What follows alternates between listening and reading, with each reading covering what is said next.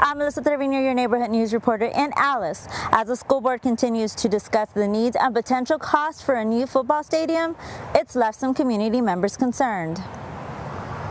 Safety is the driving force behind Alice ISD's need for a new stadium. Memorial Stadium is nearly 80 years old and is showing its age. As we reported, a recent evaluation and inspection of the stadium was released to the district in October 2023.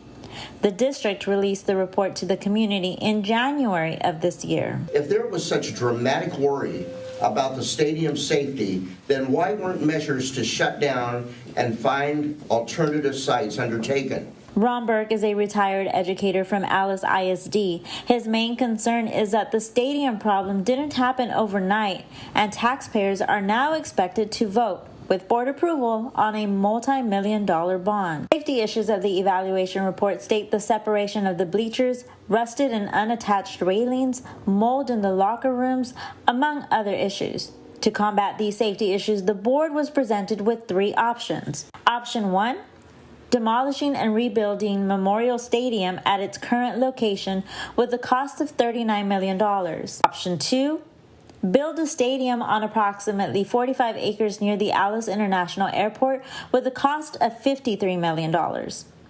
Or option 3, building a stadium on the east side of the Alice High School where the current Coyote Trail is, across the nursing home. The cost is between $39 to $40 million.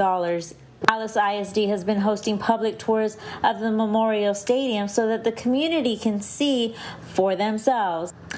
Valerie Mejia attended Thursday's tour. She believes something needs to change. That we need to update this, we need to upgrade this.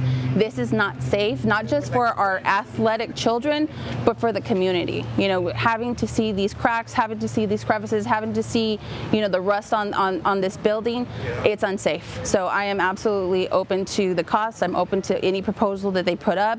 Mejia, who attends Friday night football games, was unaware of the conditions until she saw it with her own eyes.